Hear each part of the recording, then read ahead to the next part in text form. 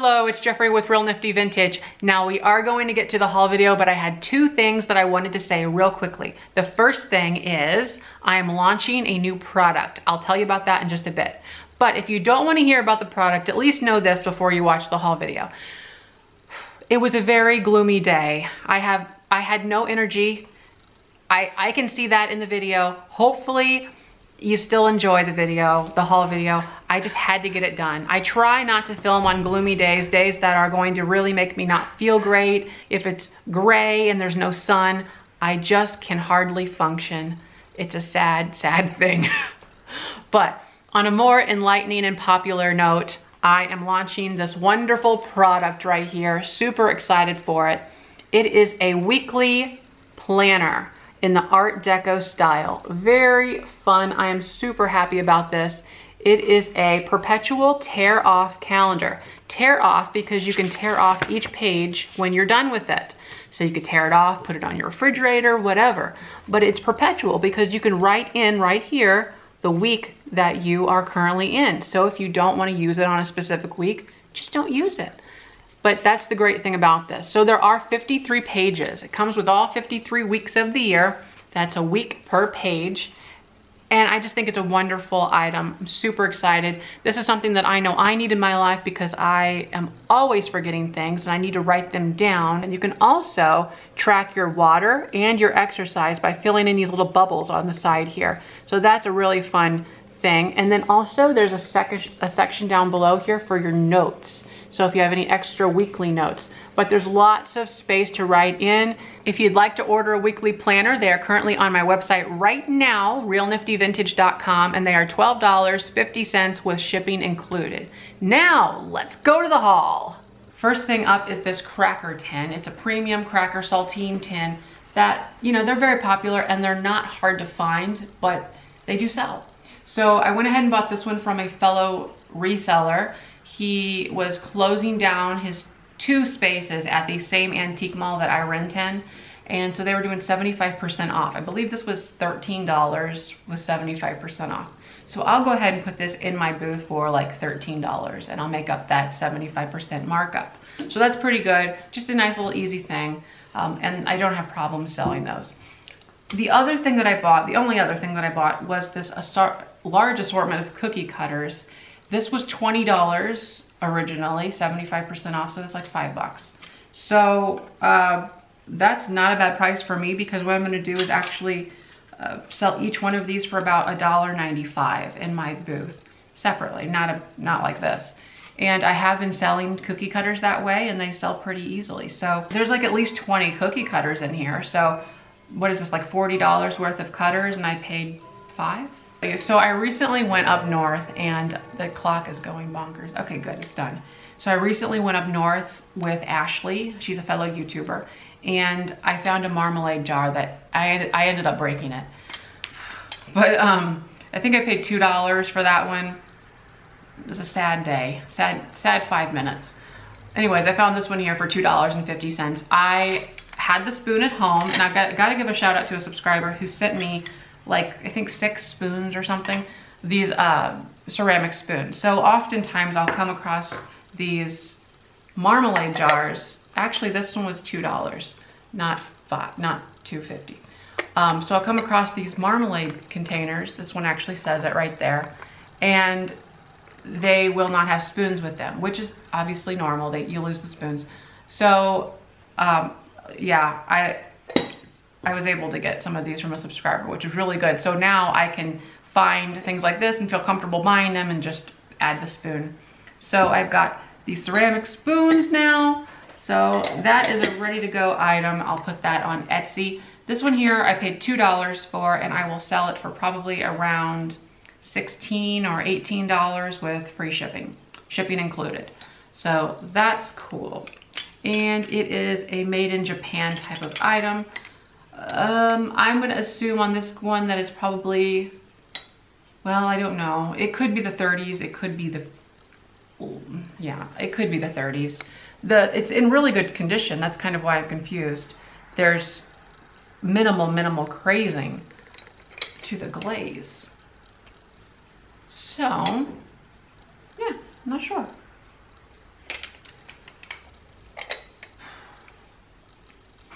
Well, it could have also had a little handle too. I'm not sure. Could have had one of those, like a handle like I'm about to show you, like this one. Okay, well, since I've got it, I'll show you this one. This is actually something I bought for myself on eBay. It is a Fenton in the big cookie, black depression glass. This is glass, not ceramic. And I do collect black glass whenever I find something that fancies my interest or piques my interest. This one fit the bill. So I have been wanting one of these ever since I saw it over here at a antique mall. And the one over here does not have the handle, I don't believe. No, it doesn't. And they want $135 for it. This one popped on eBay for $80 with free shipping included. So I bought it right away as soon as it came up. And there's no real issues at all with it. No chips or cracks to the lid. I just noticed a little flea bite here that they didn't note in the description, but it's so small. In fact, it's gonna be hard to, I actually have a light going on right now, so it's kind of hard to, it's really like shadowy. It's a very, very overcast day and the overhead doesn't work very well. So I don't know, I'm a little upset about that. It's all right. But what's great about this is it comes with the handle, and that's fantastic. And the handle in this case is in very good shape. So I'm really, really excited all around. Fenton, probably the 20s era, 20s, early 30s, very cool. It's a biscuit jar or a cookie jar. And I'm really excited about that one. I'll hang on to that, it'll go on my counter. Don't know if I'll put anything in it because I just go right through cookies. They can't last around here. So I try not to buy them, but Aaron buys cookies. But what's in front of me here, I'll get out of my way because it's kind of annoying. It is some azurite, and they're by Anchor Glass, Fire King.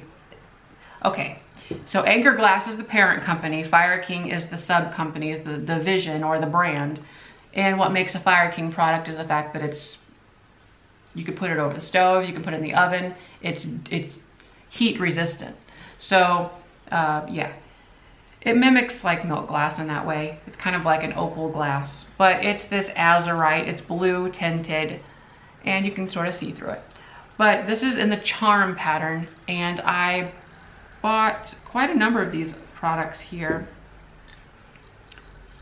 I am not with it today. The weather is making me very drowsy. Okay, so I was able to get 4 cups and saucers.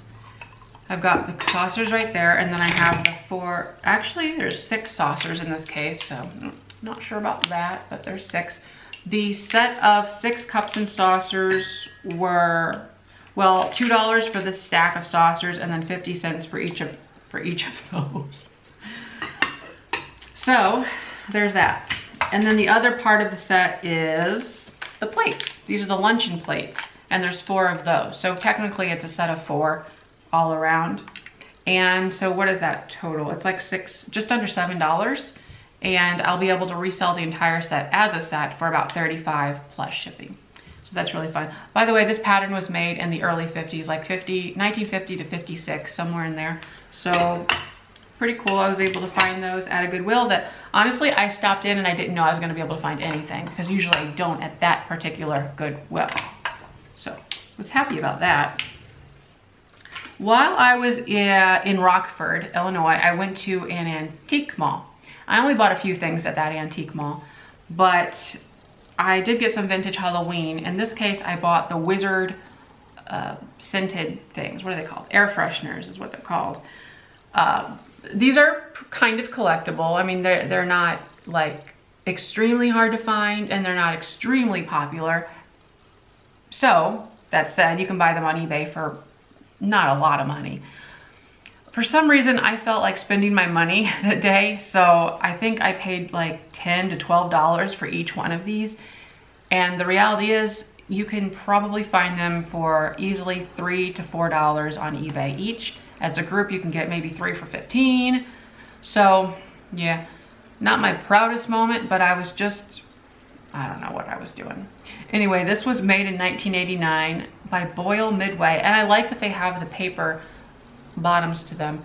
So I have 3 of them here, and then I have 2 more in my curio cabinet that I actually did thrift legitimately. I think I bought one for $1 and another for like free or something in an auction.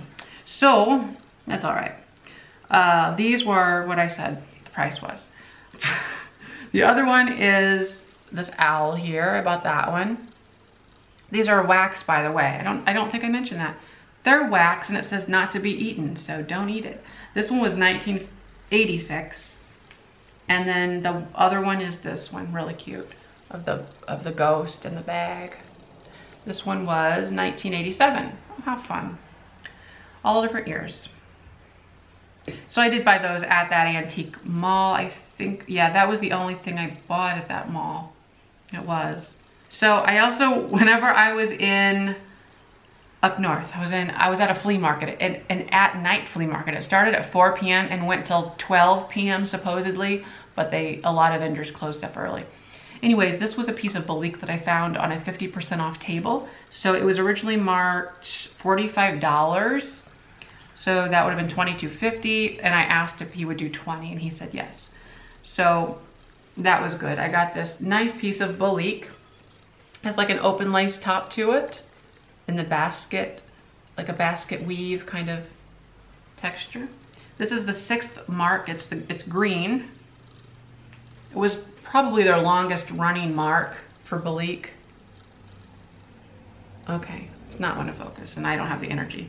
So there we are. That's gonna go in my collection. So while I was at, also at that same place, I was able to buy this really fun, this is also for me, not to resell. It's a spoon rest. I don't know who made it. It reminds me a lot of Poppy Trail by Metlocks, but I don't think it is them. If it was Metlocks, all these like little things here would be brown, and the leaves aren't quite right either for Metlocks. So I just thought it was cute, and I collect the Franciscan ivy. There's what the Franciscan ivy leaves look like, so it's different, not at all the same. But for $3, it was originally $4. I asked if they would do 3, they said yes. For $3, I thought it was a great little item. And you can hang it, so I might just hang it on the wall, because I don't like things on my counters. Well, I don't like things on my walls either, but I gotta pick one. So, I don't know. The last thing that I got at that nighttime flea market is this multi-purpose blanket, and this was $4. This was $4, but I'm just saying now to myself that it's $6 because I broke that other thing, which was $2. So this was $6, let's call it. I'm gonna sell it for about $40 with shipping included, but it's a wonderful, they're saying it's, it says Navajo. That's the, or no, it's the Mohawk. Okay, it's the Mohawk blanket, and it is made by Charles D. Owen Manufacturing of North Carolina, and it is polyester, 100%. So it looks like it's never been used because it's in the original packaging. So that's actually gonna be a very good benefit for myself whenever I go to resell it. So that's cool. That'll be on Etsy, hopefully sooner rather than later. Okay, and then recently I was at I thought there was something else I bought at that mall. Darn. Well, I was at a antique mall recently with Aaron, so that was its own video. And I didn't get a lot, so I just kind of threw it into this one. But we have here a little dresser valet. It's of this really cute dog, and it was only $4. I don't know if that was a typo or if they just wanted to get rid of it or what, but $4 for this. I'm gonna put probably $30 plus shipping, so like, let's call it $38 with free shipping. I think, I don't know. It's just very unique. I've definitely never seen one like this before, so I thought I'd buy it. Really cute. Hold your wallet, your keys, your toilet paper. But there it is. The last thing that I got at that mall was this wonderful swung glass vase. I'm gonna keep this one for myself. It's in the bittersweet pattern. This one has this like little things on it, like little textured moments happening right on the bottom, and then it fades up. And then we have like a tangerine outline up here. So it's pretty. It's very Halloween. That's why I bought it. I think I paid $14 for it. Not the cheapest, but it's cute. I like the size of it. We're on 14 minutes. Let's do a few more. I wasn't gonna do them in this video, but I'll just do it. So I was recently at a rummage sale. My throat hurts. So I did not research this yet. So yeah, I don't know what I'm talking about. But it's a box purse, and I bought it from a fellow reseller here locally. He goes to sales and he buys books. That's his thing. He likes books and like ephemera and old things. Stuff like this is not his jam at all. I paid $1 for this from him, and actually a lot of times he'll buy things at auctions for a specific thing and then hang on to it and then just resubmit it to another auction company to like try to make money on it. Yeah, so there's that. But we ran into him when we were at another sale, and he said, you know, if you want to come over to my house, you can. So Barb and I think Aaron was along too.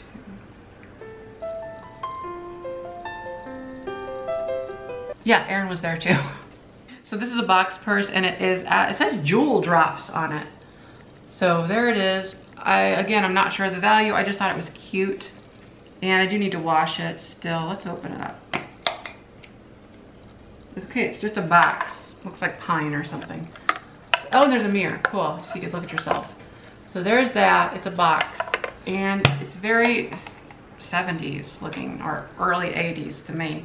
Original box bag by Collins of Texas. And there's like a leaping horse. So we'll see what this is doing online. I have no clue, but for $1, I felt like I could not go wrong. And it's just very, very cool. Yeah, I like that. The other thing that I bought from him for $1 was this amazing camera. It's a Polaroid land camera and with the rainbow stripe down it. These are pretty popular. I have sold one in the past. I think it was $30. I'm not sure, I don't remember. I'll insert a screenshot if I can. It'll go for probably close to that. So yeah, this is a good seller. I'm not sure why. I think it's just the quintessential, like, I don't know if this is the 80s or the late 70s, but it's just very retro looking. So probably for millennials, this is something that looks cool on a shelf. The last thing that I have from him, from that guy, the reseller, is these magazines. Oh, that's heavy. I better just scoot it across. So there are these magazines, and he knows that I like the older magazines from the 40s, 50s. Well, he found these. There's one by there's a couple, well, I don't even know actually. So this is a 1953 Woman's Day magazine. There's that one here. I'll have fun looking through these just for the advertisements alone, but they're just fun in general.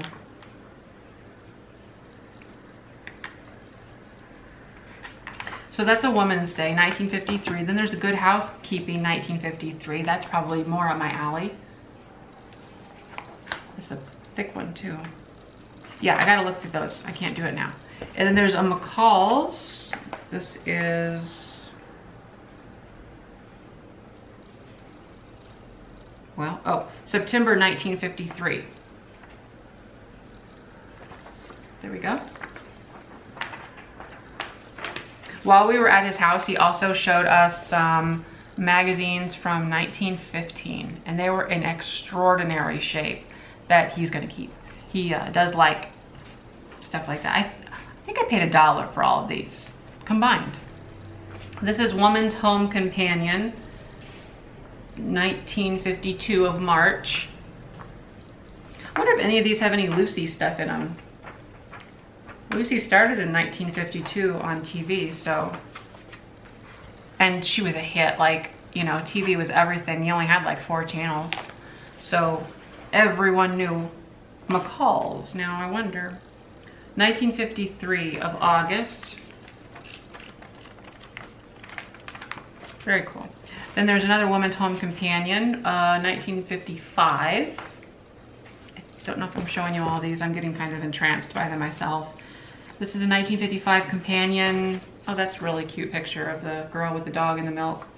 And the dog, I think I said dog, yeah. And here's a lady's home journal from 1954. That's a really pretty picture. Yeah. And then there's another ladies' home journal. That's a really pretty picture too, from 1954 of August. I like that hat a lot. So yeah, that's kind of the haul. Those are just fun magazines that I'll look through. So anyways, hopefully you enjoyed that. Thanks for watching, and don't forget to like, comment, and subscribe. Bye-bye.